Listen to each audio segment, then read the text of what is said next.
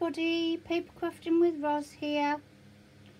I've come on today to share with you one of Antonio Makes digital bundles, and this one is called Sparkling Fields. So I apologise for some of the glare. I can't quite stop the sunshine from coming. Stop the sunshine from being too glary, so that might fall over during the process, so you'll just have to bear with me. So this is called, as I said, Sparkling Fields. It's available on Antonio's website, so if you go onto Antonio Makes via Facebook, Instagram, his YouTube, there will be links to his page. They're all digital bundles, and they're very inexpensive, and once you've got them you can print them off as much as you like, so long as you don't sell the images as your own. So obviously you can use them to make things, and but you can't just sell the images as your own. Right, so let's start. So we've got this blue one,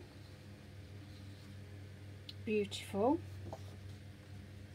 We have this orangey brick red one, a beautiful pink.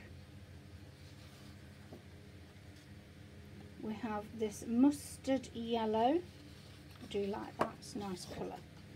And then we have some, I would say that this is wisteria, because I've had wisteria in my garden. Absolutely beautiful. And then we have it again on that gorgeous mustard yellow background. Then we have some smaller flowers. I think the word for this is ditzy, isn't it? Ditzy flowers. And this is the most gorgeous teal blue. Absolutely gorgeous teal blue. And then using this teal blue, we've got some tags, and then some other floral patterns kind of superimposed on the top, and the same in the pink. Then we have a pocket for, say, journaling, and I don't think my printer's printed these quite right, because I think these are envelopes because of the little notches in them. And then I've got two of these, but that's only because I've printed these twice. We have the smaller sheets, so you can layer. So they're both the same. And then there are two more, which I'll show you. I'll just put all these back, let you have another look at them. There's my favourite teal. And then this gorgeous mustard yellow.